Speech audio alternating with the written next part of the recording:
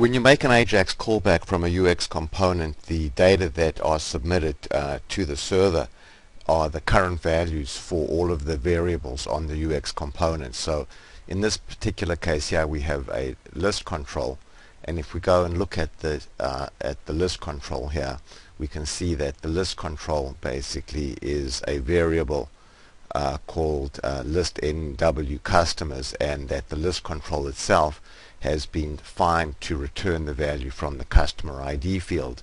So that means that when an Ajax callback is made, the variable called LW list NW customers will be set to the value of the customer ID in the current row. So if we go, for example, over here, click on the row there, say for Bollard, and then make an Ajax callback, what we see in the current row data new dot list NW customers is the value of Bollard.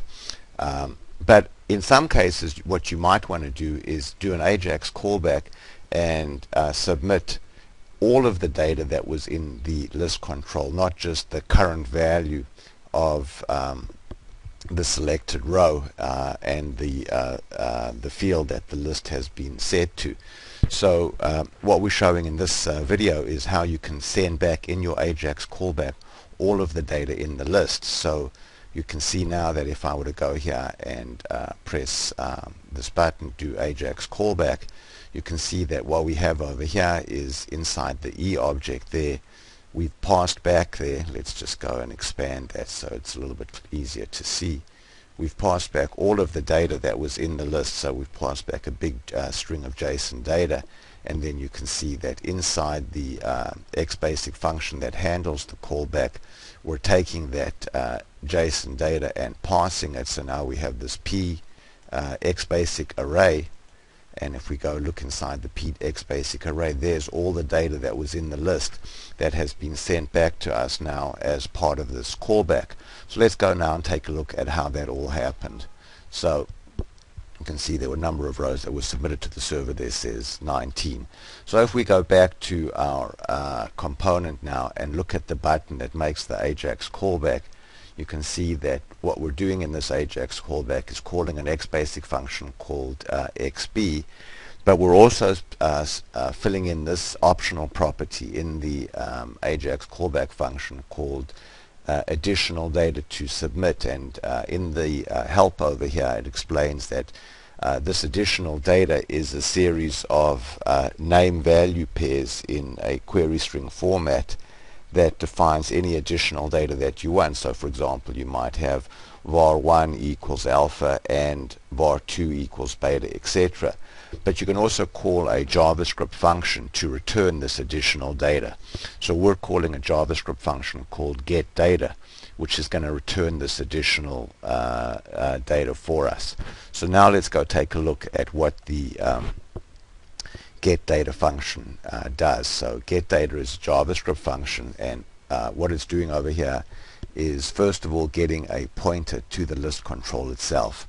Now once you've got a pointer to the list control, you can basically read the list control has a property called underbar R data. It actually has two properties, one called underbar data, which is the raw data that the list was used to populate the list, and then it also has a property called underbar R data, which is the current view of the data in the list. So if the list has a client-side filter, for example, or if you've done client-side ordering, then R data reflects the current view of the data. So if you don't have any client-side filtering and you haven't done any ordering, then the underbar data and underbar R data properties are the same.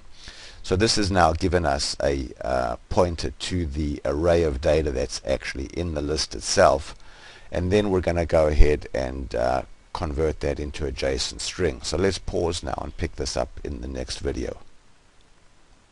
So we're continuing now with our discussion of how to send back the data from a list control back to the server on an Ajax callback.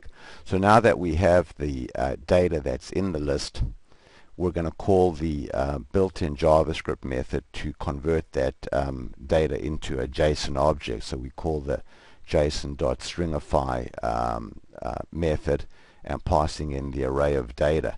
So now we have a JSON version of the data, and now we need to convert that into a URL encoded string, so that we can then pass it back to the server on the callback.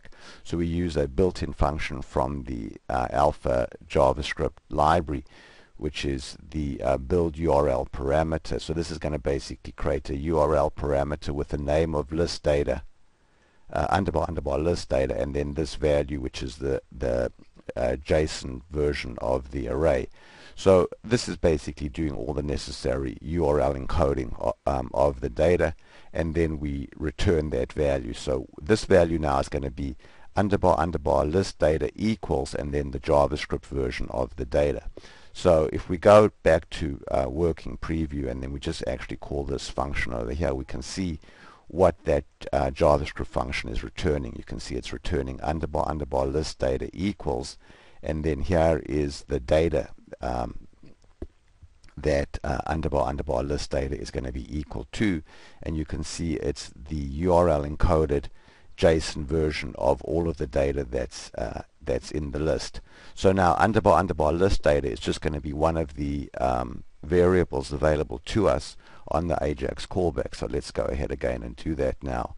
So there we see underbar underbar list data, and it has the value, which is this JSON version of the list's data, and then we can just take that list data and then call the xbasic JSON pass function to pass that JSON to get an xbasic variable that represents all of the data in the list. So you can see here we have all of the data in the list. We've got an array of 19 entries, and each item in the array has all of the data that was in the list. So in this video here, we've shown how an Ajax callback can send back to the server not just the current value of each variable on the UX component, but it can also get the data that's in the list and submit all of that back to the server, so that your XBasic on the server can process the